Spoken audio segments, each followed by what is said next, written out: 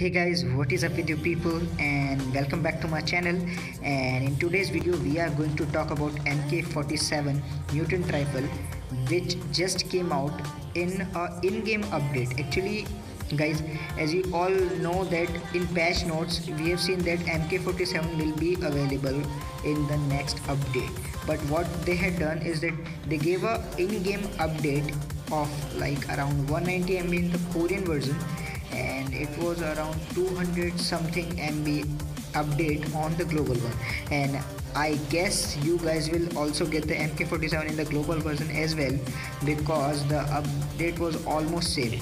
So here you guys can see I got the MK47 mutant rifle, and I tried using it with 6x scope and with the burst mode, and it just didn't work. So I tried the single tap and it works, kind of work like QBZ, I guess you can say that, a QBZ with 30 bullets max. That's what I can say, because the QBZ don't have the burst mode, but even the MK47 is like, the damage is not that high. It's almost around a single bullet of AKM is equal to the single bullet of MK47, and you got the burst mode of 2 bullets, so it works, but it's not something very special, to be honest.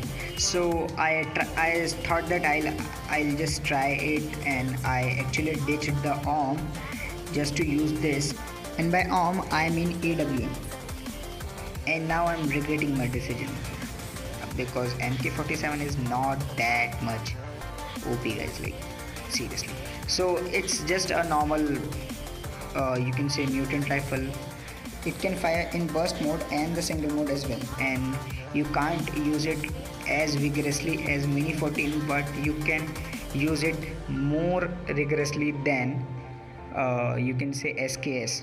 So it's somewhere in between middle of both of those DMRs. So that was all about the video guys. If you really enjoyed the video, please make sure you subscribe our channel, because I'll be posting some gameplay videos soon, and also I'll be posting some tips and trick videos as well.